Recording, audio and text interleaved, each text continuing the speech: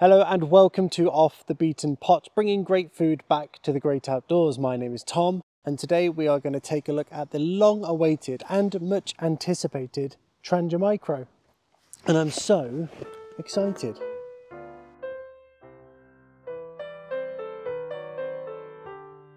So to mark the latest offering from the good people at Trangia and to mark the start of my favourite season, autumn, well we're a little into autumn now, I decided to go for a really hearty, healthy, lovely, tasty, simple to eat, classic Swedish Finnish hash dish.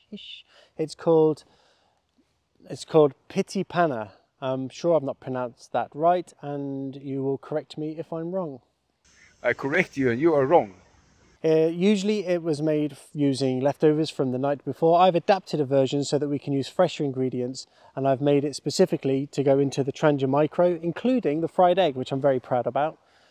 And it can go in pretty much any cook set that you might own. So this is an overall absolute banger of a recipe that is going to keep on giving. I'm going to really look forward to seeing your variations. So I'm going to waffle for just a little bit longer, and then we're going to go into the video. If you'd like to just miss the waffle, go here. For those of you who are interested in my free e-cookbook, there's a link below to that and you're welcome to it. Let me know what you think. This recipe is so amazing, so good, and I'm so pleased with it that I'm going to put it into a blog I'm writing for Camp Wild. Those guys are incredible. This video won't be about them, but again, if you'd like to check them out and what they're up to, please look at the link below. And then at the end, once we've gone through the process and the recipe, I'm going to talk about what I like about the stove, what I love about this stove, what I really love about this stove, and some of the potential drawbacks and downsides of this stove. So, before we get cooking, we need to go and get the ingredients.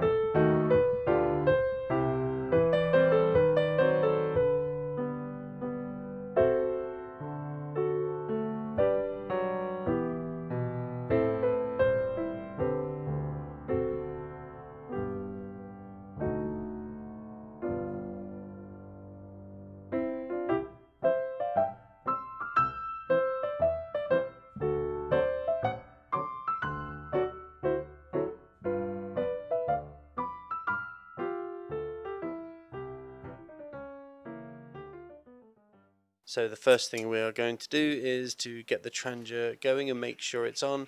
Place the pot over the flame and give it a healthy glug of olive oil.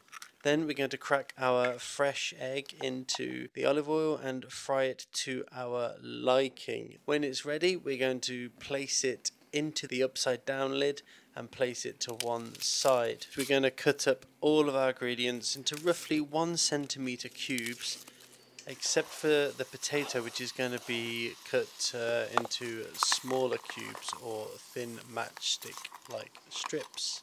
Now we're just going to stir and stir and stir. You can regulate the heat by putting the simmering onto the flame, or every now and again by lifting the pot off of the heat. And then you're basically going to keep cooking, keep stirring until the potato is cooked. Then you're going to place the egg on top of the whole mix and tuck in. So an incredibly tasty meal, that one, like really, really good, all seasons, but certainly in the autumn, it really sort of just brings a bit of warmth to the curiously cool night air we're having. Anyway, some of the pros. One, I love it. I love the size and the form of it. It's really nice, fits in your backpack or in your pocket really well. It's 500 ml, which is perfect amount for cooking, solo cooking and eating well. You can eat well with this. It has markers of what level you're at. Not half litre is there, so you get a little bit at the top to allow for bubbling, but it really does allow for, you know, a good meal for one. I also like how it, as per the Trangia Mini, it clicks in nicely. It grabs on with that little indent or outdent in the pot, so that just adds a little bit of security when you're cooking, which is really nice. And it all packs down into this lovely little form. So you can have your burner, your pot stand and wind guard, the pot itself. There's enough space in there for a lighter, a scourer, a dishcloth and a few other odds and sods. And then it all clips over like that. The lid clicks on, the handle clicks onto the lid. It doesn't keep it fully closed, but it does have a nice click. Obviously the quality from Trangia, they can't afford to put anything crap out really, can they? And they haven't done for decades, so I don't know why they'd start now. The quality is amazing. They know what they're doing, don't they? So yeah, I'd be surprised if it wasn't good. I like the robustness of this handle. The Trangia Mini, I like the handle because it's quite innovative how it's just a flat bit that goes underneath the roll of the pot. But if you're cooking with heavier amounts, it can get a little bit LO. Don't know what I mean. It can feel like it's not all that substantial, even though I've never had a problem with it. Whereas this is a solid handle. It's not going nowhere. And I've paired it with this lovely little woolen cover, and why I like this is that it allows you just a bit more purchase, so you can put your thumb and your fingers in the middle and it just makes it a bit more solid, and it looks so nice. So what are some of the drawbacks in this stove? Well, this first one is probably the biggest one for me, but it all comes down to how you like to cook, and I would say that there's no frying pan. I love that about the Mini. If that could be a frying pan, or if they made a frying pan that's slotted over the top with its own handle, or that you could use with a pot gripper. I can see why they didn't, because I think this is basically an analog version of a jet boil, isn't it? This is for people who want to slow down a bit and just cook simply, and that's fine. But I like a frying pan, so I'm on the hunt for a frying pan that just slots over the top. If you see one, let me know. But again, there are workarounds to this. I managed to pull off a fried egg in here without a problem, and it didn't hinder the meal whatsoever.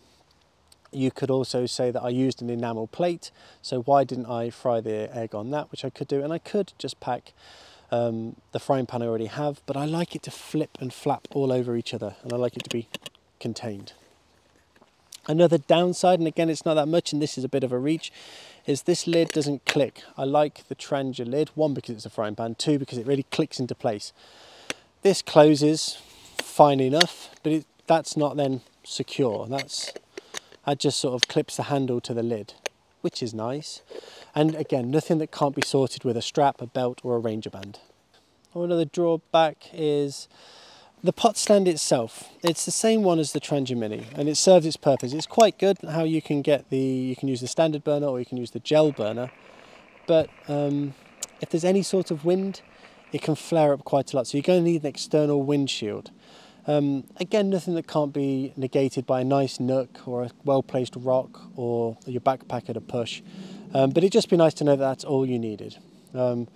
It's not a massive deal breaker for me. I usually take a windbreak out with me anyway.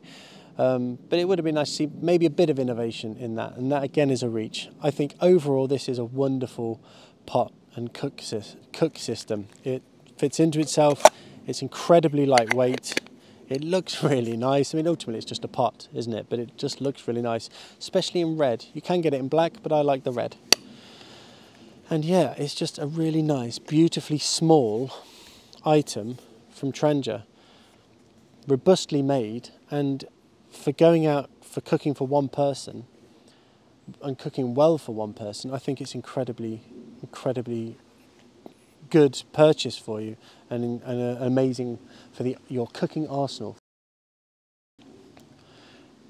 Anyway, thanks for coming along. Let me know what variations on the recipe you did. Let me know in the comments if you know of something that's going to fit over there that's beautiful, albeit small frying pan. And yep, check out the links below for Camp Wild and for my free e-cookbook. And I will see you in another episode of Off the Beaten Pot. Cheers and gone.